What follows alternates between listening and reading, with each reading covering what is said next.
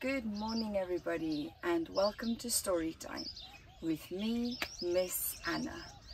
This morning we are on a lovely farm about an hour outside Ras Al Khaimah in the mountains, and it's called the UAE Flower Farm. So if you're ever in the area, please come and visit. And I chose a story appropriately for the farm. It's called The Tiny Seed, and the author and illustrator is Eric Carl.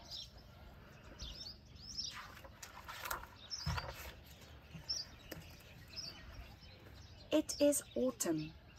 A strong wind is blowing. It blows flower seeds high in the air and carries them far across the land. One of the seeds is tiny, smaller than any of the others. Will it be able to keep up with the others? And where are they all going?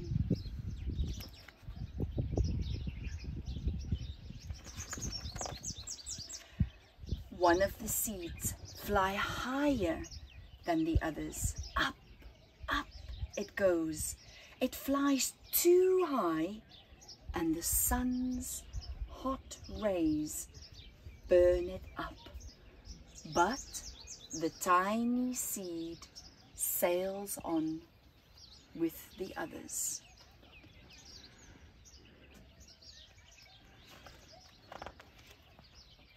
Another seed lands on a tall, icy mountain. The ice never melts, and the seed cannot grow. The rest of the seeds fly on, but the tiny seed does not go as fast as the others. There he is. Now they fly over the ocean. One seed falls into the water and drowns. The others sail on with the wind, but the tiny seed does not go as high as the others. There he is. Here's all the others. This is the one that drowned.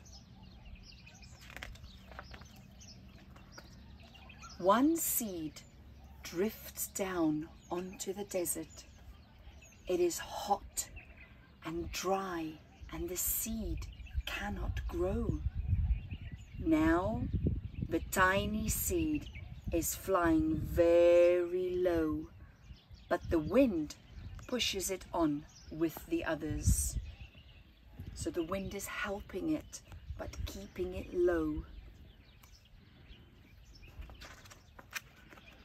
Finally, the wind stops and the seeds fall gently down on the ground. A bird comes by and eats one seed. The tiny seed is not eaten. It is so small that the bird does not see it. There he is.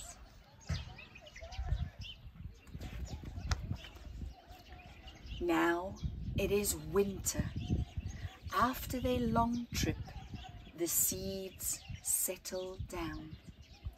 They look just as if they are going to sleep in the earth. Snow falls and covers them like a soft white blanket. A hungry mouse that also lives in the ground eats a seed for his lunch, but the tiny seed lies very still, and the mouse does not see it. Now it is spring. After a few months, the snow has melted. It is really spring. Birds fly by, The sun shines, rain falls. The seeds grow so round and full, they start to open, to burst open a little. Now they're not seeds anymore. They are plants. First they send roots down into the earth. Then their little stems and leaves begin to grow up towards the sun and air. There is another plant that grows much faster than new little plants. It is a big, fat weed, and it takes all the sunlight and the rain away from one of the small new plants, and that little plant dies. The tiny seed hasn't begun to grow yet. It's still there. It will be too late. Hurry! But finally, it too starts to grow into a plant.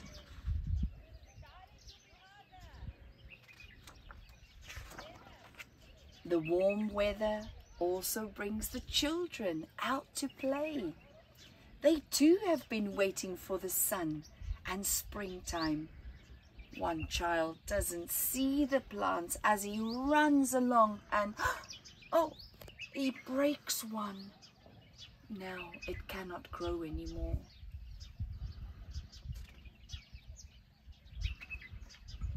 The tiny plant that grew from the tiny seed is growing fast. But its neighbor, this one, is growing even faster. Before the tiny plant has 3 leaves, the other plant has 7. And look, a bud and even a flower. But what's happening? First, there are footsteps. Then a shadow looms over them. Then a hand reaches down and breaks off the flower.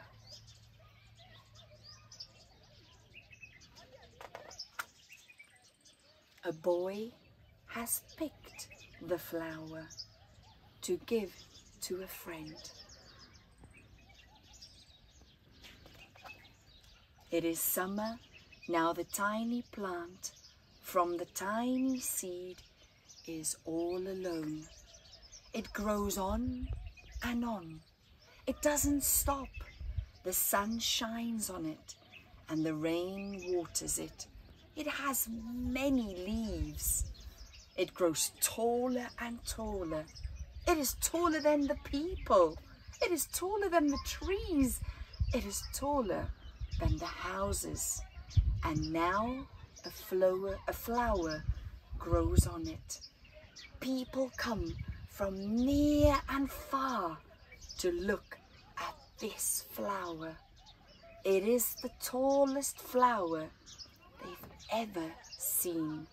It is a giant flower.